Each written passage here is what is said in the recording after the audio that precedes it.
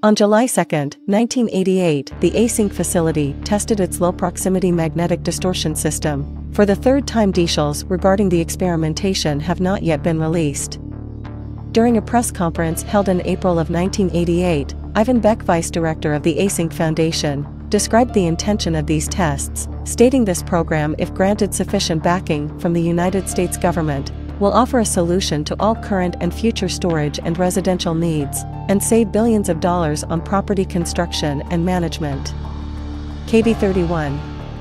The KV31, also referred to as the Low Proximity Magnetic Distortion System or the Magnetic Particle Accelerator, is a machine/system made and used by Async to access the complex, more commonly known as the backrooms, hallways, or the door. Function. KV31 deforms the fabric of reality in some way and opens a gateway to the complex.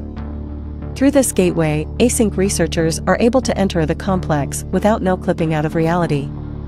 According to Async Vice President Ivan James Beck, this project would offer a solution to all current and future storage and residential needs if granted sufficient backing from the U.S. government. Location.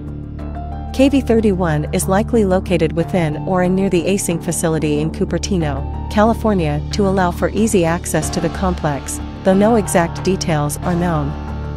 If funded sufficiently by the United States government, Async customers and investors would enter the threshold in the Async facility in Cupertino. You can find more information about KV31 in Kane Pixel's YouTube video presentation.